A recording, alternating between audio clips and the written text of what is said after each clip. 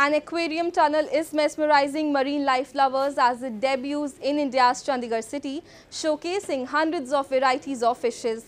Take a look. On the lines of Dubai and Singapore, the first of its kind aquarium tunnel in India's Chandigarh city is winning the hearts of marine life lovers. More than 250 species of fishes, with some rare types, have been brought to the aquarium tunnel, which is being thronged by locals in large numbers since its opening at the SeaWorld Carnival in Sector 34 exhibition ground.